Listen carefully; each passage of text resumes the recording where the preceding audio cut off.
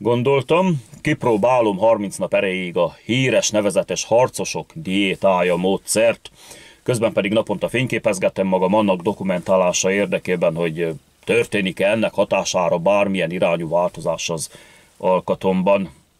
Alkatomban, ez hülyeség, a test felépítményemben, mert alkati változás azért rendszerint nem történik, hanem a felépítményben történhet esetleg változás. Na, mindegy. A 30 nap fényképeit egy ilyen néhány másodperces videóba raktam folytonosságra vágva, de nem olyan természetellenesen feszítek rajtuk, mint a borítóképen, hanem csak úgy természetesen beállok a kamera elé és kész.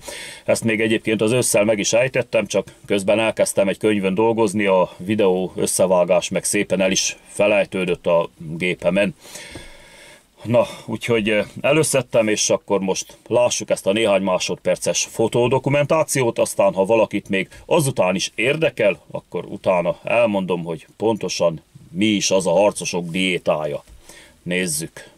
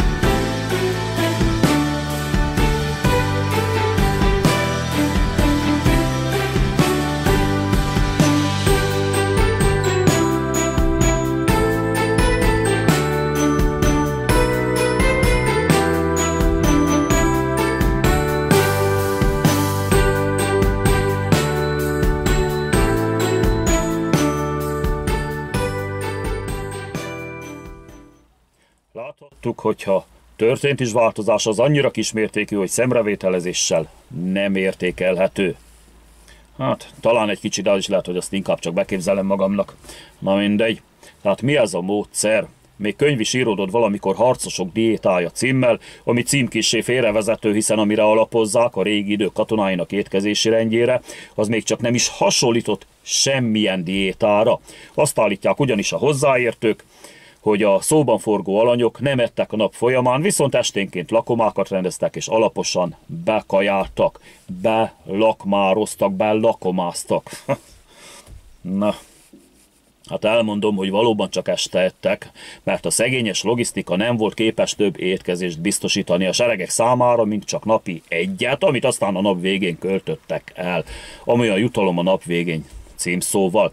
És ezek egyáltalán nem voltak, ezek az étkezések lakomának nevezhetők, hiszen örülhettek szerencsétlenek, ha egyáltalán kaptak egy maréknyi valamit abból, amit sikerült vadászniuk vagy rabolni valamelyik faluból. Napközben pedig azt tették, amit találtak. Amit leszedtek itt a gyümölcsfákról, vagy begyűjtöttek zöldséges kertekből. Hát ez volt a harcosok diétája. Ha valaki ezt a módszert követi, azt szerint, ahogy most elmondtam, és elfelejti a lakomát, meg az ilyen hülyeségeket, amiről még könyvet is írtak, valamint még mozog is valamennyit, az biztosan fogyni fog, független attól, hogy csak naponta egyszer eszik, tehát csak este eszik ráadásul, nem csak az, hogy naponta egyszer, hanem csak este. Az én esetemben valószínűleg azért nem történt változás, tehát nem híztam, nem fogytam, semmi nem történt, mert én amúgy is már sok éve naponta csak kétszer eszek, egyszer délelőtt, egyszer meg délután. Aztán ha valamelyik étkezés kimarad, akkor azt nem pótolom, vagyis hozzá vagyok szokva az ilyesmihez, így nem volt ez a 30 napos napi egyszeri kaja megerőltető vagy idegen dolog számomra. Hát este 6 körül ettem egy normál adag valamit minden nap. Spagetti, krumplis tészta, körömpörkölt, lekváros kenyér tejjel, hát mikor, mire volt éppen gusztusom. Napközben pedig előfordult, hogyha éhesebbnek éreztem magam, hogy megettem egy almát vagy egy banánt, vagy mondjuk 2-3 teáskanálnyi mézes diót és vége. Hát nem nagy mennyiség, de úgy gondolom, pontosan úgy tapasztalom, hogy számomra még ennyi kaja is sok, mivel régóta nyugdíjas vagyok és sokat fekszem, lustálkodok, hát mi tagadás, ez van. Hát úgy edzegetek ugyan saját testsúlyjal, de az nem több napi 1 óránál. A régi katonák viszont egész nap mozogtak. A maiak is, de most ugye a régiekről beszélünk, akik naponta egyszer ettek este. Tehát ők egész nap mozogtak. Képezték magukat, meneteltek A-ból B-be, vagy éppen csatáztak, de minden nap égették a kalóriákat. Hogy valamit ebből én is átvegyek, tehát egy kicsivel több mozgás vigyek be, kb. 50%-kal többet fekvőtámaszoztam, húzózkodtam, esetleg futottam nagy ritkán, de ez tényleg csak néha volt. És ennyi volt, ezzel pótoltam azt a kieső mozgás mennyiséget.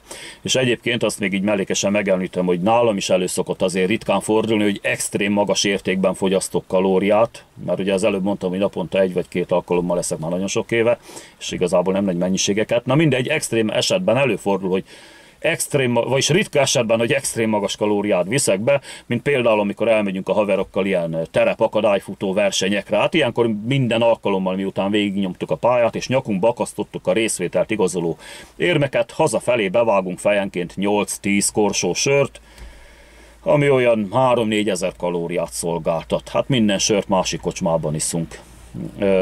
Ilyenkor a hazafelé vezető úton megtehetjük, mert előre látóan megkérünk minden alkalommal valakit, aki nem versenyez, hogy sofőrködjön, így egyikünknek sem kell vezetni, és attól tartani, hogy esetleg lemeszelik a rendőrök, és elveszik a jogsiját. Na jó, erről ennyit. És akkor itt még azt megemlítem, hogy az ilyen jellegű diéta, hát vagyis mondjuk nem diéta, megint majdnem hülyeséget mondom, tehát ez inkább olyan könnyített böjt, amiben ugye naponta egyszer vagy maximum 2-szer eszünk, ez akár 400%-kal, vagyis 5-szörösére képes emelni a tesztoszteron szintet. Habár én erre nem merném a nyakamat tenni, de ha már a szakirodalom ezt állítja, akkor fogadjuk el igaznak. Éppenséggel érzem folyamatosan a tesztoszteron túltengés, de hogy 5-szöröse lenne, hát ki tudja. Ezt állítják a szakik, legyen igaz. Ha pedig valakit érdekel, hogy mi személy szerint az én határozott elképzelésem az egészséges étkezésről, az nézze meg a 77. videómat. Könnyen megtalálja a sorszám alapján, de be is linkelem ide a leírásba ez a videó alá. A dietetikusok, táplálkozási szakértők és életmód tanácsadók, vagy kik ezzel a videóval kapcsolatban, a 77-es videómmal kapcsolatban, mert már találtam nem csak hozzászólásokban, de külön cikket is, nem is egyet találtam róla. Tehát ők úgy tartják, hogy baromságokat beszélek, ostobaságnak tartják, mondják, hogy ez elhízott ex-katona, micsoda hülyeségeket, ostobaságot hordít egyfolytában össze. Hát mindegy, hadd mondják, ez az ő bajuk, nem az enyém. Így 50 pluszosként én biztos, hogy nem mostanában fogok eltérni a saját módszereimtől, csak azért, mert esetleg modern kor, a napjaink dietetikusai ostobaságnak tartják azt, amit én szeretek, ami nekem a jól bevált szokásom. Na mindegy. És itt van még valami, azt is megemlítem, ebben viszont 100%-ig biztos vagyok, nem úgy, mint az 500%-os tesztoszteron szintbe, ami ugye 400%-kal emelkedik, akkor 500% lesz, tehát 5-szörös, abban azért annyira nem vagyok biztos, de ebben 100%-ig biztos vagyok, erről is van már videóm. Tehát azért nagyon egészséges szokás, ha csak este eszünk, így naponta egyszer, mert így a vegetatív idegrendszer, pontosabban a vegetatív idegrendszernek a nap folyamán mindvégig a szimpatikus része szabályozza az élettani folyamatainkat, és csak az esti étkezés követően, vagyis az esti és éjszakai órákra váltja le a paraszimpatikus idegrendszer. Na hát ezért lenne szó szerint életbe vágó mindenki részéről, hogy ne erőszakolja meg a saját szervezetét kávéval és egyéb serkentőszerekkel, miután például megebédelt. Az egészségünk szempontjából létfontosságú, hogy evés követően legalább 1-2 órát aludjunk, csak hát ezt az egészségmegőrző eljárást ugye a mai ember számára az egzisztencia megteremtése és fenntartása érdekében folytatott folyamatos harc nem engedi. Ha életben akar maradni a dolgozó ember, akkor fel kell áldozni az egészségének egy jelentős hányadát. Hát sajnos ez van, ilyen a majomkéz legalább annyit elvesz, mint amennyit ad. Na jó, elég a bölcselkedésből. Az evés utáni alvás fontosságáról, létfontosságáról pontosabban, és a vegetatív idegrendszer szimpatikus és paraszimpatikus részéről is beszéltem már a 150. videómban, de azt is belinkelem ide a leírásba, hogy megtaláljátok. Köszönöm a figyelmet, és jó egészséget kívánok mindenkinek. Sziasztok!